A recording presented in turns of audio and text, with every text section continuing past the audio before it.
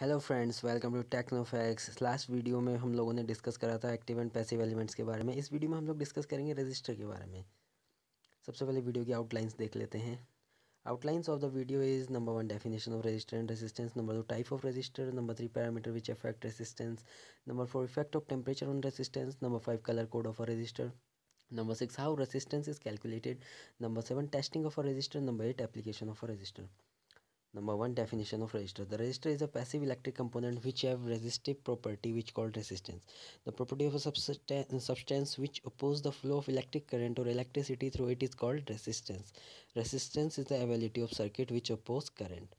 इसका मतलब है रेसिस्टेंस किसी भी मटेरियल की वो प्रॉपर्टी होती है जो फ्लो ऑफ करंट को अपोज करती है, इसमें से जाने से रोकती है, वो उस मटेरियल की रेसिस्टेंस प्रॉपर्टी कहलाती है। और जिस मटेरियल में यह प्रॉपर्टी होगी वो मटेरियल रेजिस्टर कहलाएगा। रेजिस्टिव मटेरियल्स क्या क्या होते हैं?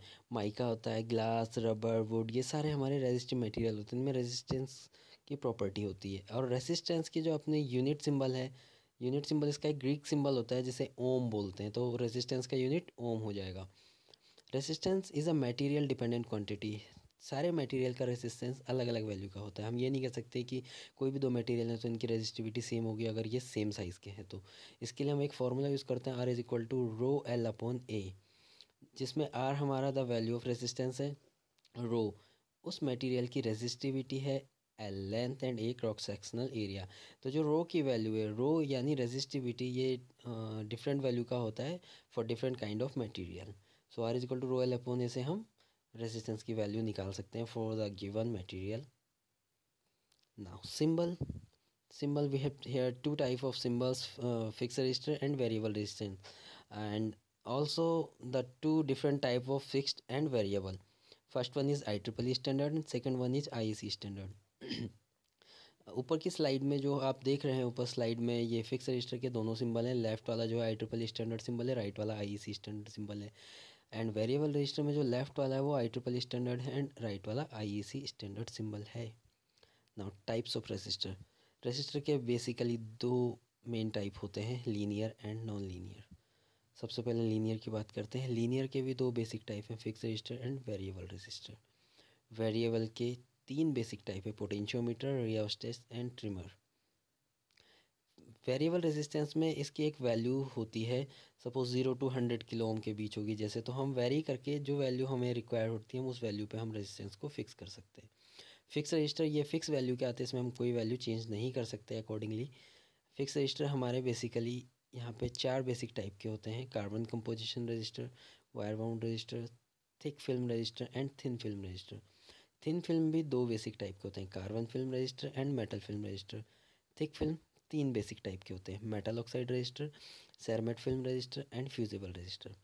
अब बात करते हैं रजिस्टर के दूसरे टाइप के, जो था non linear register. Non linear register हमारे चार टाइप के होते हैं, thermistor, number 2 photo register, number 3 varistor register और नंबर 4 सरफेस माउंट डिवाइसेस। ये चारों हमारे नॉन लीनियर रेजिस्टेंस होते हैं। Now parameter which effect the resistance. Resistance के जो जो पैरामीटर इफेक्ट करते हैं, नंबर पहला है जो मटेरियल है उसकी लेंथ, नंबर दूसरा क्रॉस सेक्शनल एरिया, नंबर तीसरा टेम्परेचर, नंबर चौथा material. Length, cross sectional area और मटेरियल, इन तीनों के बारे में हम बात कर चुके हैं। R is equal to rho L upon A formula आया था। तो ये तीनों जैसे जैसे इफेक्टिव होंगे according to formula resistivity change होती रहेगी। लेंथ, अगर हम लेंथ इंक्रीज़ करते हैं तो R is equal to rho L upon ए, तो इससे क्या होगा, लेंथ इंक्रीज़ करने से हमारी रेजिस्टिविटी बढ़ेगी। R is equal to rho L upon ए, तो R प्रोपोर्शनल टू L हो सकता है, तो जैसे जैसे L बढ़ेगा हमारा रेसिस्टेंस भी बढ़ेगा। Cross sectional area, cross sectional area हमारा इन्वर्सली प्रोपोर्शनल होगा क्योंकि R प्रोपोर्शनल टू 1 अपॉन ए, तो अगर एरिया बढ़ेगा तो रेजिस्टिविटी घटेगी और एरिया घटेगा तो रेजिस्टिविटी बढ़ेगी। मटेरियल, मटेरियल की रेजिस्टिविटी ये डिपेंड करती है उसकी प्रॉपर्टी पे। तो यहाँ दिखाया गया है कि रेजिस्टिव जो रेजिस्टेंस बढ़ रहा है वो मटेरियल के अकॉर्डिंगली कैसे बढ़ रहा है। Silver, copper, gold, aluminium, iron और प्लेटिनम, इन पांचों में सबसे कम रेजिस्टिविटी सिल्वर की होगी, फिर उससे थोड़ी सी ज़्यादा कॉपर की, then gold, then aluminium, then iron, then platinum. इस तरह ये रेजिस्टिविटी बढ़ती जाएगी। नंबर चौथा जो पॉइंट बचा, टेम्परेचर। टेम्परेचर कैसे इफेक्ट करता है हमारे रेजिस्टेंस को, देखते हैं। Effect of temperature on resistance. Resistance of a material depend on the temperature coefficient of material. तो जो टेम्परेचर कोफिशिएंट होता है उसके हिसाब से हमारा टेम्परेचर मटेरियल की रेसिस्टिविटी को इफेक्ट करता है। सम मटेरियल है positive temperature coefficient and some have negative temperature coefficient. If the resistance decrease with the increase in temperature then the temperature coefficient of material is negative and if the resistance increase with temperature then the material have positive temperature coefficient. Temperature coefficient of material is represented by a Greek symbol alpha. इसका मतलब अगर temperature coefficient negative है तो negative temperature coefficient में क्या होगा, अगर हम टेम्परेचर बढ़ाएंगे तो रेसिस्टेंस घटेगा एंड पॉजिटिव टेम्परेचर कोफिशिएंट में क्या होगा, टेम्परेचर बढ़ाएंगे तो रेसिस्टेंस भी बढ़ेगा। अब बात करते हैं कलर कोड की। तो colour coding of resistance use to find out the value of a resistance. हमारे पास कोई रेसिस्टेंस है उस पर कलर बैंड्स बने हुए हैं, तो उस पर वैल्यू नहीं लिखी होती, उस पर कलर बैंड बने होते हैं, तो हमें उस बैंड के अकॉर्डिंगली हम उसकी रेसिस्टेंस की वैल्यू निकालते हैं। तो ये हमारे कलर्स हैं black, brown, red, orange, yellow, green, blue, violet, grey, white, gold and silver. इसमें जो कलर नंबर हैं, ब्लैक है 0 पे, brown 1, red 2, orange 3, yellow 4, green 5, blue 6, violet 7, grey 8 and white 9। इस तरह से हम 0 to 9 की नंबरिंग करते हैं। देन गोल्ड और सिल्वर ये दोनों टॉलरेंस कलर होते हैं। तो टॉलरेंस जो भी होता है, टॉलरेंस से मैन्युफैक्चरर एरर होती है कि इस रेजिस्टेंस की वैल्यू में इतना एरर रह जाता है। तो गोल्ड है तो 5% का और सिल्वर है तो 10% का। अब देखते हैं इनका यूज़ कैसे करते हैं हम। ब्लैक से लेके वाइट तक हमने 0 to 9 नंबरिंग डाल दी। गोल्ड एंड सिल्वर पे कोई नंबर नहीं आएगा क्योंकि ये दोनों हमारे टॉलरेंस हैं। उसके बाद मल्टीप्लायर लेंगे तो जो नंबर है वो पावर में चला जाएगा 10 की पावर में। तो 0 है तो 10, ब्लैक के लिए 10 to the power 0, ब्राउन है तो 10 to the power 1, रेड है तो 10 to the power 2 and so on. फिर गोल्ड के लिए 10 to the power -1 होगा और सिल्वर के लिए 10 to the power -2 होगा। टॉलरेंस ब्राउन की 1% होती है, रेड कलर की 2%, ग्रीन की 0.5, ब्लू की 0.25, वियोलेट की 0.1, गोल्ड की 5, 10, सिल्वर की 10। अगर कोई भी कलर बैंड नहीं है तो 20% टॉलरेंस होगी। हमारे पास how resistance is calculated. Resistance कैसे कैलकुलेट करेंगे हम कलर कोडिंग से। We have 2 type of resistance colour code, 4 band and 5 band colour band resistor. 1 2 3 and 4 band. पहले के 3 बैंड हमारी वैल्यू के लिए हैं, fourth one is tolerance. 5 band में पहले के 4 बैंड वैल्यू के लिए रहेंगे और लास्ट वन इज टॉलरेंस। अगर यहाँ पे 3 ही बैंड होते हैं और चौथा बैंड नहीं होता तो ये तीनों हमारे वैल्यू के लिए होते हैं, टॉलरेंस 20% हो जाती। जो टॉलरेंस का कलर होगा बाकी कलर बैंड से थोड़ा सा गैप ज़्यादा होगा उसका। अब एग्जांपल देखते हैं कि कैसे हम किसी भी कलर बैंड से हम रेजिस्टेंस की वैल्यू निकाल सकते हैं। Register coloured yellow, violet, orange, gold, इसकी वैल्यू क्या होगी देखते हैं। पहला कलर क्या है, येलो। येलो की वैल्यू होती है 4। सेकंड कलर वियोलेट, उसकी वैल्यू होती है 7। थर्ड कलर होता है ऑरेंज, उसकी वैल्यू होती है 3। फोर्थ कलर होता है गोल्ड, उसकी वैल्यू होती है 5% टॉलरेंस। पहले 3 कलर के बीच गैप बराबर है और फिर चौथे के लिए गैप ज़्यादा है तो चौथा वाला टॉलरेंस होगा। नंबर 4 फोर्थ कलर गोल्ड है, 5% टॉलरेंस, तो इसका मतलब तीसरा मल्टीप्लायर हो जाएगा।